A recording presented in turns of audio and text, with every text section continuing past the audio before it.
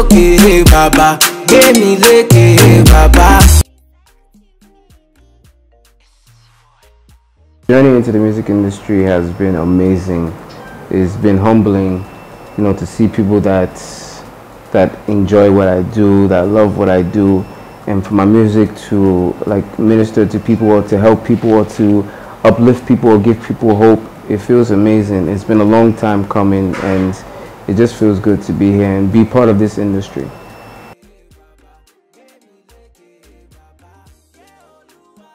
About international collaborations, I just feel it's better to work on conquering home first, and that's why I moved to Nigeria. I wanted to connect with Nigerians, I wanted to connect with more Nigerian musicians and make more Nigerian music.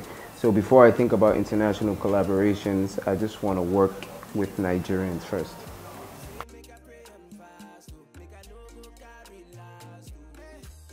Well, I'm definitely always open to working with as many musicians as I can. I feel working with different people brings out something different in you, something great that you never really see or know about yourself. I've worked with Two-Face, I've worked with Tiwa Savage, I've worked with Praise, Banky, M.I, Ice Prince, the list goes on, Sean Tizo. But you know, I'm always open to working with more artists, and that's what it's about. It's about connecting with different musicians and just making great music.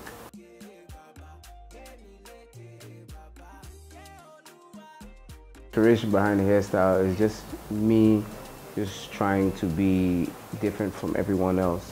It's my unique style, and I just feel as an artist you have to have something that stands out about you, and when people see you they know that okay, this is this person. And it's just good to be unique. At the end of the day, I don't want to be like anyone else, I don't want to look like anyone else, and I don't want to sound like anyone. So the hairstyle was just a piece of art. As an artist, myself, I'm art. Style doesn't have a name, unfortunately. It was just something I came up with. I used to have the regular mohawk that used to stand like this, and then after I did one braid to the back, and then now this. It doesn't have a name, unfortunately.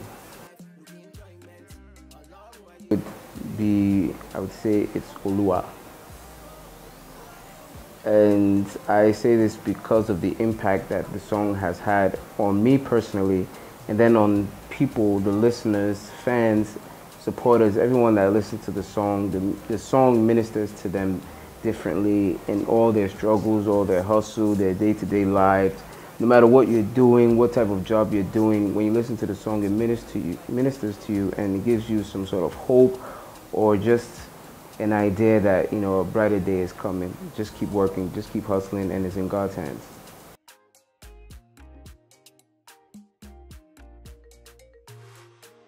I believe it was just a message from God that this is something that I need to do. I believe he just put a message in me and just said, you know, just put it on a song.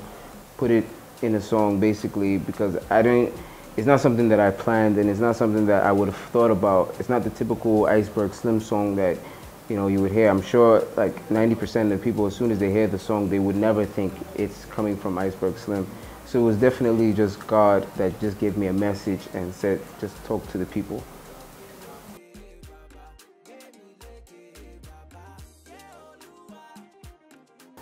Well, currently we're working on the Oluwa remix, which will be out shortly. It's going to be amazing, have some dope features on there. So that will be dropping shortly, and then after that, just more singles and more videos. The next single is already ready. It's going to be mad.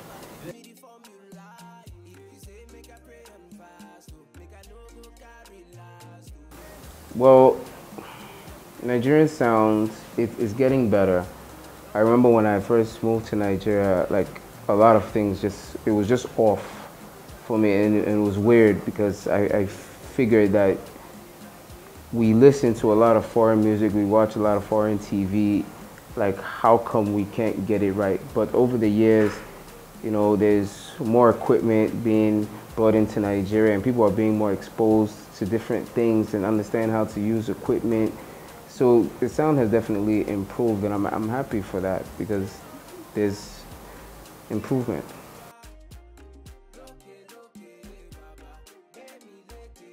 Why are you pursuing this music? If it's money that you're chasing, you're in the wrong field. If it's passion that you're chasing, just put it in God's hands. And I say this because you'll realize that every artist, you'll probably spend more than you'll ever earn just trying to be known or trying to blow. And some people just think, because I see this person on TV, I want to be like this person, let me start singing. And it's never that easy. But if you're driven by the passion of it, whether you're making money from it, whether you're not, whether you're getting shows, whether you're not, whether you're doing interviews or not, you'll keep doing it. And because you're doing it for the passion, you're doing it for the love of it. And if it's really your calling, it will pay off definitely. Just put God first.